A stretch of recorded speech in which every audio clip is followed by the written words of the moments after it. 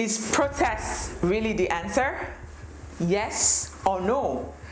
The risk of violence in protest are of the high stand. Protests can turn violent, resulting in injury or harm to participants and even passers-by. And it can also result to arrest and legal consequences. Protesters may face arrests, fines, or other legal repercussions. And protest will always disrupt activities of daily life.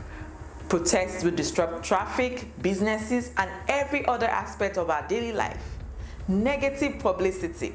If a protest is going on in a country, that country gets negative publicity. It might affect the economy of that country at the time. Ineffective outcomes. Protests may not lead to desired changes or outcomes. Talking about the End SARS protest, did we really achieve what we wanted at that time? Was result gotten out of it? Protests can create division within society rather than fostering the unity that we're fighting for.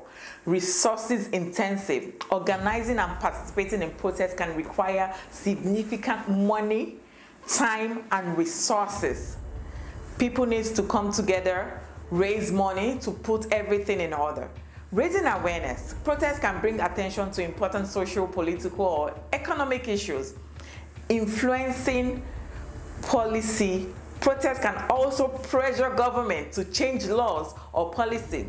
In the little time that this protest has been made known, talking about the protest that was supposed to come up on the 1st of August, the government came up with increase in minimum wage. These are the things that comes in place if protest is successful. Building community. Protests can unite people. The End SARS protest showed to the world that Nigeria can have one voice. The youth came out in their number and they stood their ground fighting for what they know is their right, with shared concerns, and create a sense of solidarity. Promoting democracy. Protests can hold leaders to be accountable and to ensure that they deliver power fairly as promised before elections.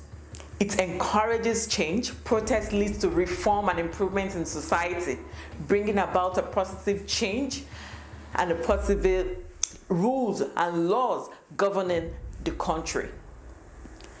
Remember, the impact of a protest depends on various factors.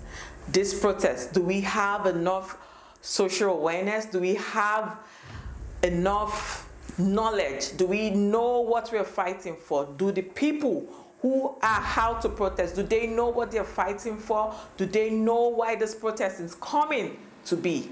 Including the issues, organizations, and the responsibility of the authority. If there's going to be a protest, let it be peaceful.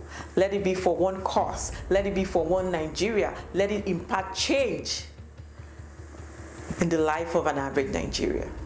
If you like this video, do not forget to give it a thumbs up, and let's share your views in the comment below.